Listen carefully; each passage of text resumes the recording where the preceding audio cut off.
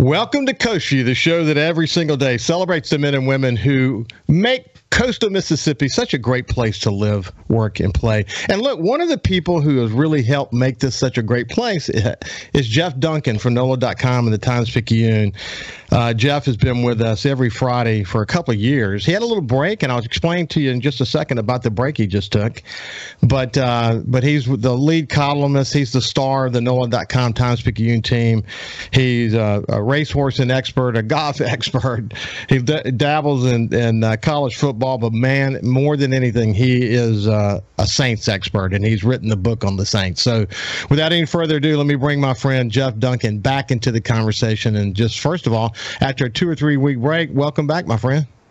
Ricky, it's good to be back, man. It's upon us. Football season's here with the first practice. It is, and look, I've been really looking forward to this conversation today because people who follow you at NOLA.com, if they don't, I would really urge you to go to NOLA.com and sign up for the Saints newsletter.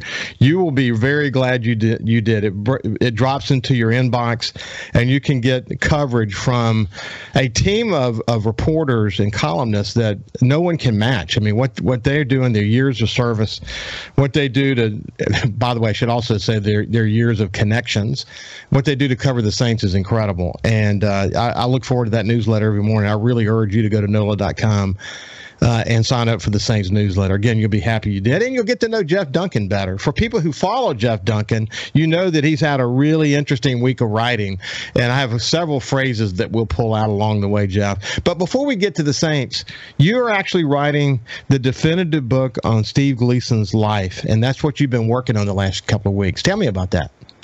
Yeah, look, we're just getting started in the writing process, Ricky, and we're very excited. I mean, it's about a year-long project, a little longer than a year. We got to turn the manuscript in next June. It's with Knopf Agency out of the Penguin Random House line of books, and we're ecstatic. The gold standard. Let me just say, the gold standard. Yeah, they're as good as it gets. So we're blessed to be with them and very excited. Great people to work with. And look, Steve's an amazing human being. Of all the people I've covered in my career, I've never met anybody as more impressive than Steve Gleason, what he's doing with his life, how he's affecting other people. Right now, good example, he and his family are up in the Pacific Northwest leading one of their Team Gleason adventures, like what they do for others that have ALS. They sponsor these adventures, give them something to do with their life, give them purpose. He's reached so many people, so many more people in his journey with ALS than he did as a football player, and that's pretty amazing. It's sort of the ultimate story of becoming the best version of yourself, even in the midst of ALS. Steve has strove hard, actually, to be the best version of himself and make a commitment back to humanity. It's incredible, that story, and man, I'm really so happy for you. I know you and Steve go back a long way, so it was natural that you two would collaborate on this book. But once again, for people who don't know, this is not a book about ALS. It's a book about living, isn't it? Right. Yeah, it's a book about how you deal with adversity, how you find purpose in life, and set priorities. I mean, Steve's now coming up on year 12 with ALS, which is really a terminal disease, Ricky, that most people only survive 2 to 3 years, the longest 5 years. So it's remarkable, his will to live. I think it's a testament to the human spirit, and we write a lot about how he keeps going and why he keeps going. And I think those two lessons you can apply to everyday life, why and how you deal with whatever adversity comes in your life. For Steve and Michelle, it's ALS. For other people, it's different reasons. But I think there's some life lessons there in this book. It's incredible. For coastal Mississippians, Anthony Topazzi, the former president of Mississippi Power Company, someone I worked extremely closely with after Hurricane Katrina. Obviously, we knew each other before the storm, but he was a really defining leader after Hurricane Katrina. He died of ALS. And it was just so hard to watch him decline. Mine was sharp to the end, but it was just a difficult battle for him. Okay, so let's shift gears. It's exciting finally to get started. We get to find out if all our growing expectations will become what we hope it will become. Yeah, I wrote about that this week in my column. The expectations are so across the board on this team. They vary wildly from across the country. I think outside of the Gulf Coast, most people are skeptical of the Saints. You got a new first-year head coach in Dennis Allen, who didn't have success in his first go-round. Jameis Winston, of course, has had a checkered career at quarterback and is coming off a major injury. So there's skepticism nationally, but locally, Ricky, I mean, it's off the charts right now. This feels like Drew Brees, era in his prime. How excited people are about this team. So I think it's interesting to see the divergent expectations on this team. I can tell you, look, internally, the Saints are very confident. They think they are sitting on a very good season, and so far, it's been pretty impressive what we've seen so far. Well, we'll talk about the first day and how Jameis looked and all these players coming back from injury and the hoopla around Thomas and all that. But you wrote a great column about the Saints, their importance to the city, really their importance to the entire Gulf South. But you said you closed it by saying this: one thing is certain, no city in America needs something to rally around more than New Orleans right now. Another Saints season like 2021, and the entire city will be in a sackcloth and ashes this fall. But it's true. I mean, the city's really, man, between crime and the struggling leadership, and I mean, the city's really had some difficult times, and they need the Saints in this pinnacle moment to help them, don't they? Yeah, well, look, the Saints, you know this, Ricky. I mean, the Saints are kind of our psychological barometer or divining rod, right? I mean, we follow our psyches, follow how the Saints perform on each weekend. And more so than most cities in America. It goes beyond just a sports team relationship with the city. It's almost symbiotic. And because things have not been going well here, I mean, the leadership has been, has been criticized roundly recently. We are on a crime wave. Inflation is up. There's just a lot of things that I think are weighing on people's minds. So we look to sports for an escape, and more so than ever, the Saints' importance, I think, in this city for people to find that escape from everyday life, because it's not easy here right now. I think there's a burden there. And look, I asked Dennis Allen about it at his pre-training camp press conference, and he admitted, he said, look, being the head coach of the New Orleans Saints is not like other places. It's different here. And he accepts that burden and responsibility and welcomes it and appreciates it. So I think that was a very interesting insight from him early on in his tenure. Yeah, I watched the entire press conference, and I thought he did a terrific job. There's a little bit of Sean Payton in him, in the way that he answers questions and whatever, and he's coy in certain respects, but at the same time, he's available to you guys. I think it's important. Just one other comment about the city. I read this morning where the mayor is headed to, I guess, Singapore to give a speech. The third time out of the country in 5 weeks. That's not going to go well for her. No, I think the local media has been all over that. I think she's around $80,000 in travel expenses, because this, Ricky. I mean, when the mayor leaves on a trip like that, it's not just the mayor; it's a contingent of people. So it gets expensive on the taxpayer dollars, and you wonder about the return on that investment right now. Okay, so look, we'll start this here, and then we'll pick it up on the other side. We're getting near the end, but let's start with really one of the more important. I mean, actually, there's so many different headlines, by the way. I mean, you know that, and all of them really center around players coming back from injury. But Michael Thomas has to be one of the most discussed players currently. You wrote a great piece, and you ended it with this.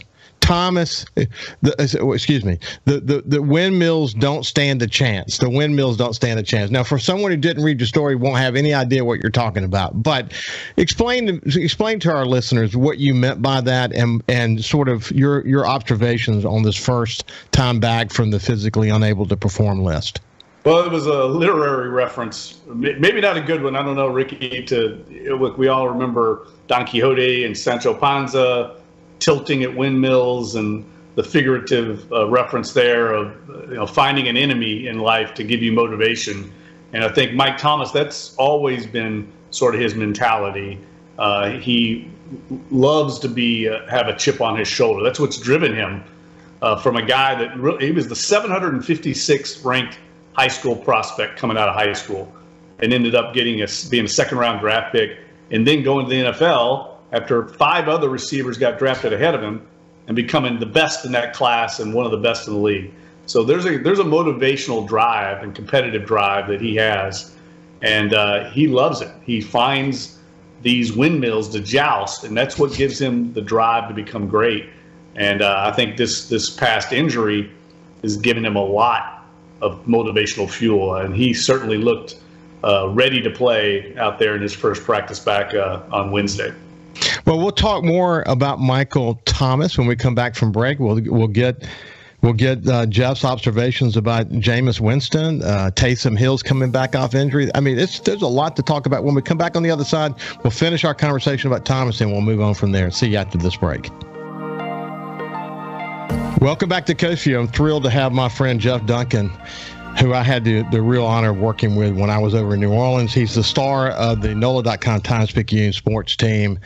And he's a Saints expert. There's very few people would question that. He literally wrote the book on Drew Brees and Sean Payton, and he's written other books about the Saints as well. Hey, coming back to Thomas for a second, this whole jousting with windmills phraseology, I think it's a good way to describe him. When you guys were having sort of the media conversation with him, really the first time you guys have had a good whack at him in a couple of years, or nearly 2 years. He first of all, he doesn't want to talk about the injury. He's really in the moment, and he's all about what I'm going to prove to you through my actions that I'm ready. Didn't you like what you saw? Essentially, But I love that chip on his shoulder, buddy. Yeah, he reminds me in a lot of ways of Sean Payton. I mean, early young Sean Payton. That's the way he was.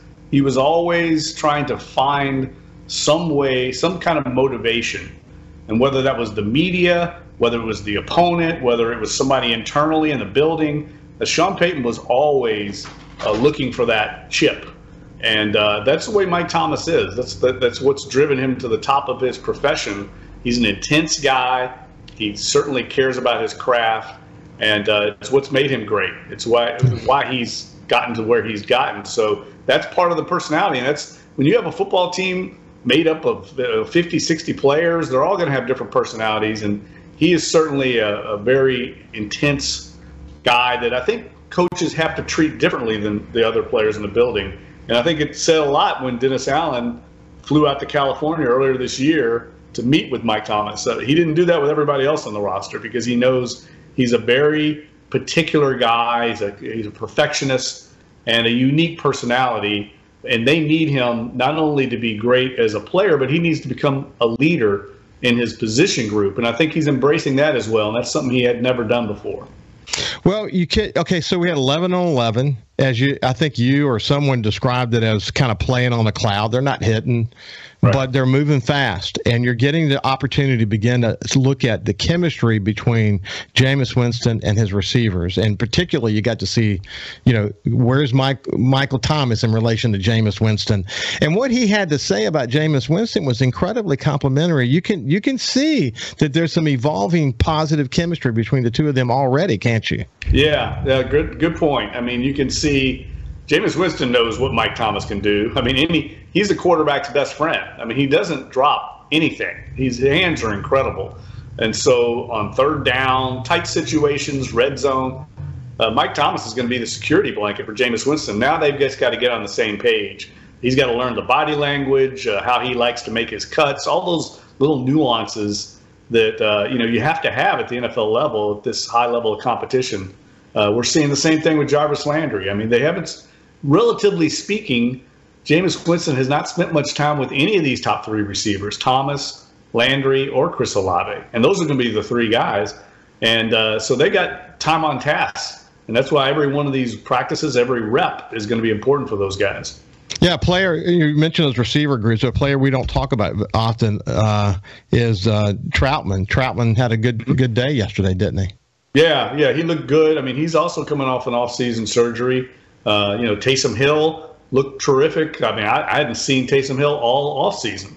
So guys like Troutman, Thomas, Winston himself, they're all coming off these significant offseason injuries, and they've been treated very cautiously and conservatively by the staff up until this point, and they're still kind of on a pitch count, so to speak. They're wading in, and this, look, I should point out, this is an NFL mandated, NFL Players Association mandate that you ramp up the physical activity. So Wednesday was very light. It'll be a little more intense on Thursday, a little more intense on Friday. They won't put the pads on until Monday. So it's all mandated by the league. It's not just Dennis Allen and the Saints.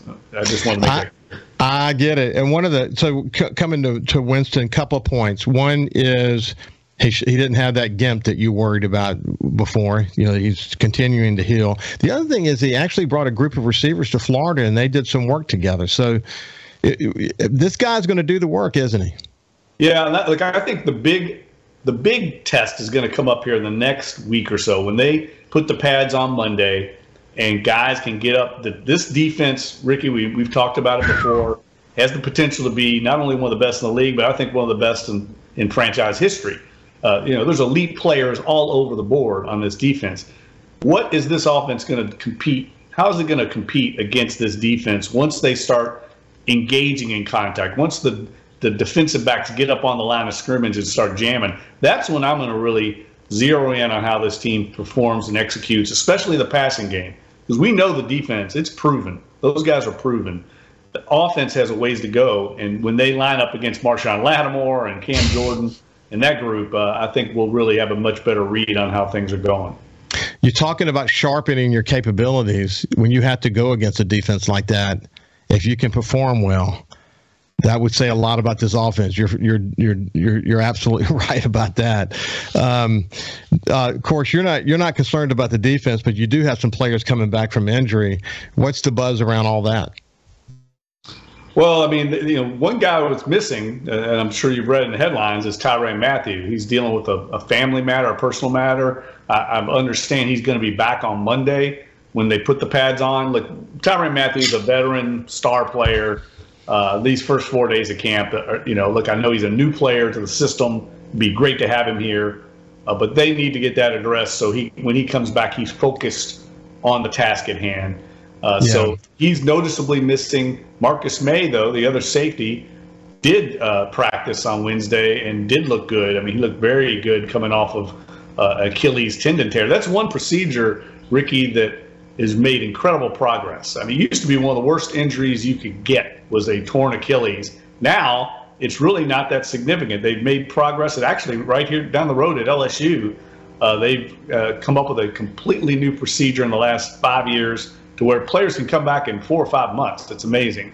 And so I think that safety position is in good hands with May and Matthew right now. Hearing you talk, Jeff, and knowing that you and I have talked about this for months, and it was the story of the Saints season last year when you consider the number of players that actually played and the number of replacements that had to be dealt with, et cetera, a record in the NFL.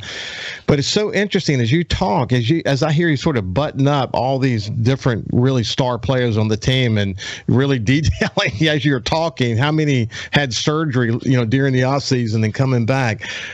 Whew, but it's unbelievable, really, when you think about the number of really critical surgeries that have taken place in the past year. We didn't even talk about Marcus Davenport, who I think is maybe one of the biggest. The defensive end, it's a big year for him, kind of a contract year. He's not on the field right now. Mickey Loomis told us on Tuesday that that's mainly related to conditioning, not to injury. He needs to get into football shape. But I think he's as important a player on the defense as anybody because his potential is off the charts. Cam Jordan talked about it this week. There are very few athletes like him in the league. So I think Marcus Davenport will be back probably next week, but he needs a big year, not only for himself, contract-wise, but I think for this defense to kind of go to the next level. Saints are still doing a lot of plotting and scheming to bring in a running back that can really play the game. What's the latest on that? Because I know there's been lots of maneuvering behind the scenes, but they haven't pulled the trigger on anything yet. What's your thoughts? Well, they actually have. They signed Malcolm Brown, who's a Mississippi native, actually. Yeah, I didn't think that they saw him as that player, though. Well, no, he's a solid backup. I mean, I think he'll compete with Mark Ingram and be one of the two guys that if Alvin Kamara does face some kind of league discipline, which I think at this point would be a surprise early in the season. I think that if it happens this year, it'll be later in the season.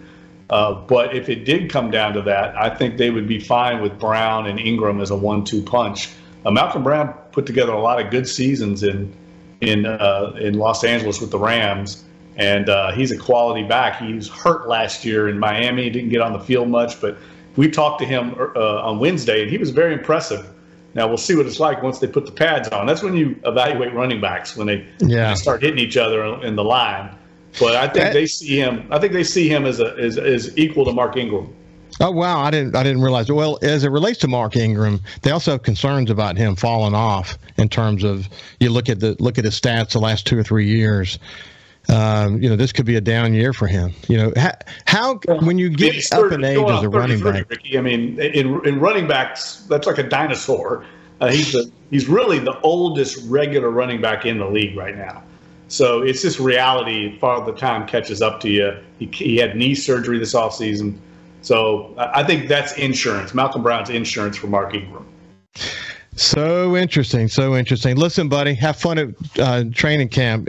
Have fun getting back in the swing of things. This is the fun time of the year for someone like you. And this is where people will start leaning on you more and more because of your sources and your ability to connect. You'll have stories and columns nobody else has even thought of.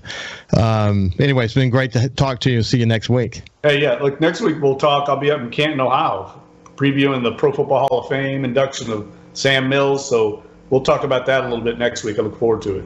Oh, awesome. This has been Jeff Duncan from NOLA.com and the Times-Picayune. We'll see you after this break.